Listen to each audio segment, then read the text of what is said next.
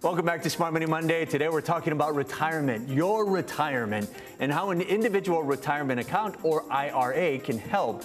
And here to share their knowledge of IRAs is Chris Otto from Banco Investment Services. Aloha, Chris. Hello, Steve. Let's start real basic. What is an IRA? An IRA, as you mentioned, is an individual retirement account that really provides tax benefits or incentives for people saving for retirement. But unlike a 401k plan, you don't need an employer to sponsor your IRA. You can open an IRA account on your own. For example, if you're a gig employee or a gig worker or self-employed, all you need is taxable compensation.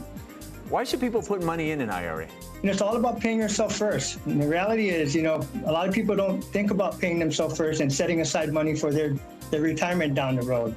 So at the same time, if you think about it, some people may need as much as 80% of their pre-retirement income just to maintain their same standard of living in retirement.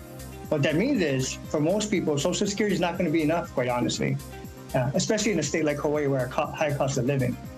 So are there tax advantages?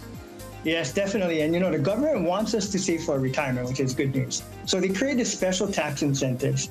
For example, there's a traditional IRA, which generally speaking, if you put money into a traditional IRA, that money you contribute is tax deductible upfront. There's also another option called a Roth IRA. You don't get any tax deduction up front, but the money you put in there potentially can be withdrawn tax-free in retirement. How is the money in an IRA invested? Great question. It's really at each individual's call, right? So if you're a conservative investor, again, this is your money that you put away.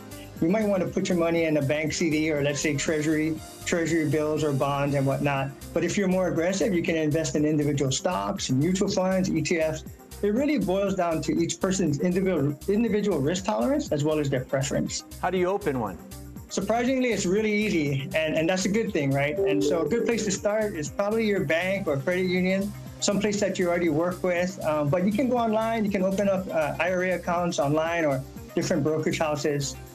My suggestion, though, is to start with a company that you already trust, because the reality is if you put money into this, over time, it's probably going to be your largest nest egg.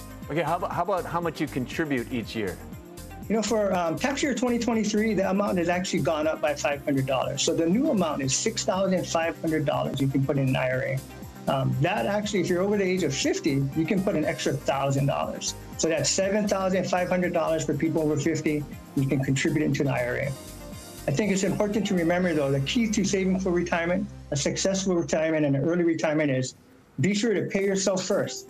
Start early and be consistent. When you're ready to retire, you're going to be thankful that you did. Yes, whenever that actually happens. Thanks, Chris. Always a pleasure, Steve. All right, and thank you for watching Smart Money Monday.